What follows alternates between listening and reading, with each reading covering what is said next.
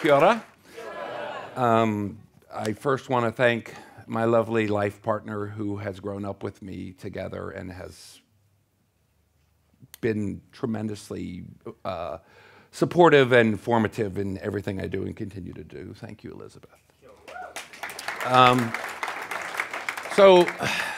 This is a journey. Life's a journey. My journey is really rather boring, I think, until but it has some exciting parts, including this past week. I tend to think in pictures, and so my journey led me to a thing called Passivhaus, which is German-based physics way to do low energy. And this led me to a deeper understanding of the interconnectedness of everything that I perceive.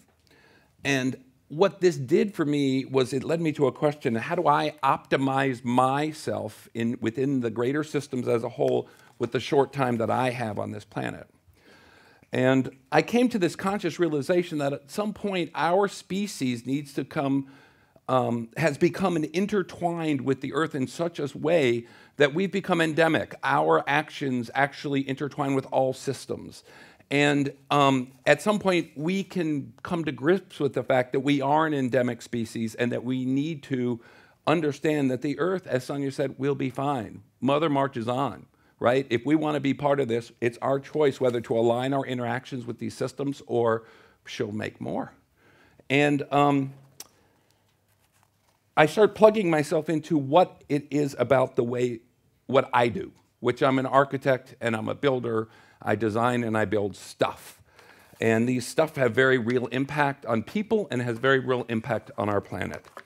And as I realized that our designers and builders, as a designer and builder, our responsibilities are actually quite great compared to a lot of people. If I'm a filmmaker, or I'm an accountant, or I'm a lawyer, or I'm a doctor, my footprint is kind of sized pretty according with everybody else's.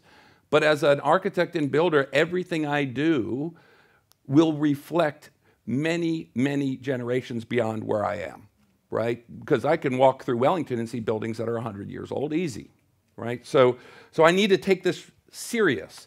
And as a species that is threatened by the Earth's inevitable return to balance, we need to provide, as builders and as architects, a turnkey system of shelter, a shelter that could be designed, manufactured, assembled, disassembled, and reassembled as needed as the climate imperative dictates. And I look now at this and I say, well, how can this future work? How can it be that this really ossified architectural design and construction system that we live in, how can it come into balance with the earth? And I think to myself, I kept getting really depressed about it because I kept looking at this exponential growth curve, and I just couldn't get past this way of thinking. And what I realized was, I'm limiting myself to the human species. I'm thinking in terms of humankind. And so I pulled back, and that curve got smaller and smaller the more globally I thought. And I said, that's just a little bump in the overall geologic history of Mother, right? She's young. And so as I did that, I said, you know what? Forget about the exponential curve. Forget about that growth curve. We'll get over it some way. Either we'll feel our way through it or we'll not. But at some point, it's either going to gently go down or it's going to come down this way. We don't know how that curves. But what does the act of shelter making look like post-curve, right? And I start thinking about this. I think, we're kind of like, we need to kind of go beyond in the way we're thinking. And I start thinking about this future intertwined existence, and I start thinking about sci-fi, one of my favorite things to think about.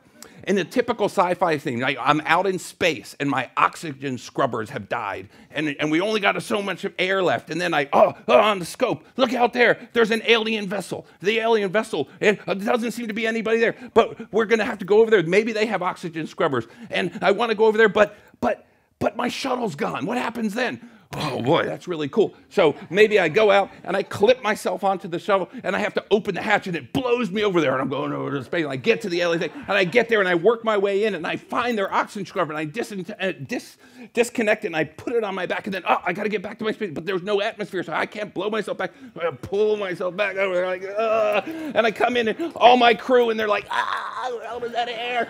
And then I come in and I put it down and I magically plug my alien plug into my spaceship and the air starts coming on, right?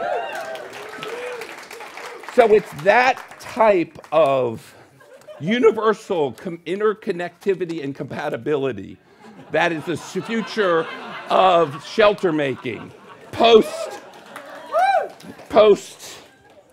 exponential growth.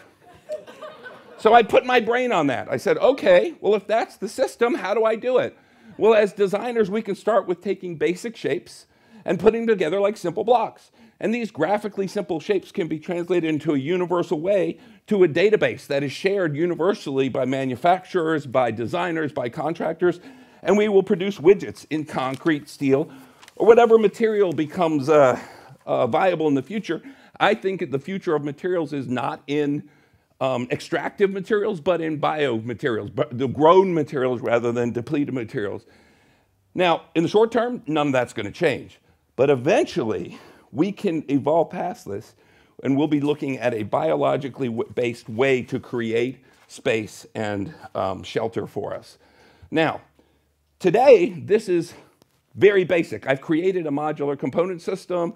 It's being sold. It's transforming the way we build small apartment buildings in the US because it makes building low-energy buildings the same cost as standard construction. It makes it super simple.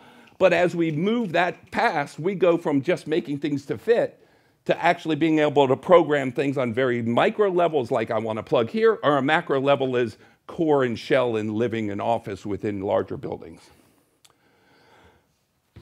So how does it work today? If you're thinking beyond this, I don't know how it works. I mean, we can start something really, really simple.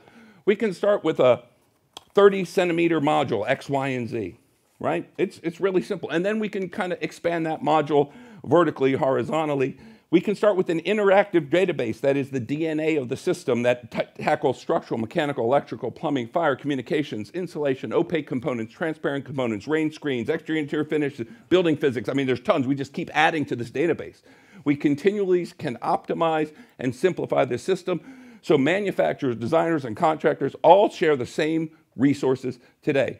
More effectively plan from all ends, design, manufacture, and construct, and we can lock our systems in early. We can lock our costs in early. We can minimize bidding after the concept. We can leave our egos at the door and create shelter. That was the big idea, right? I came here, and I had my big idea. And I came not knowing really what EHF was about, because I went, looking from the other side of the world on the website, like, I kind of get it. I think I know what's going on. It sounds really awesome, but I really didn't know what I was stepping into. And I said, well, how do I approach this? Let's just be completely open and just see what happens. And I found myself thinking about this. I was talking to Paula Friday night by the fire, and I realized that what I was going to present, which was what you just saw, was really not what I wanted to talk about. So what happened to me, and I'm going to just describe this very quickly. So I rethought. I think in pictures. That's what you're looking at here is the way I think. So we've been building the same way, essentially, as we've been building pyramids, right? That's the way. And we need to change the world. And in my sphere of shelter, we need to get beyond the pyramid part of it. So I came here open. I came to Aurora. I looked around and I said, wow, this is amazing that, these Edmund Hillary Fellows, I've got a bunch of other colleagues who are thinking way big picture, who also want to change the world. And this interconnectivity was magic. I've been to a lot of places where people are opening their hearts, but they're all, bakers and masseuses. I've yet to be in places where I have people that are actual change makers. And we came up with this idea of harmonic convergence, where my actions create a wave. But if pushed at the right time, I can have somebody who knows blockchain, and somebody who knows how to tell a story, and somebody who can do Maori indigenous wisdom, and somebody can help us relate as people, and perhaps that wave can be amplified at every point by this harmonic convergence of people. So my idea got smaller and smaller and smaller, but my world expanded and expanded, and I dared to start thinking of things that I would only think in private. And I said, what if I put my expertise with these other people that know finances and land and law?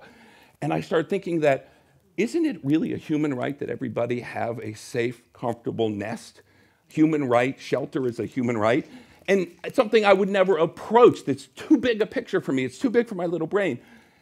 But I looked at this and I said, shelter as a human right is a concept that I can now begin to conquer, not because of me, because I have just the time. I got the easy part. I got the shelter part. You all have all the other parts to start making this frequency grow.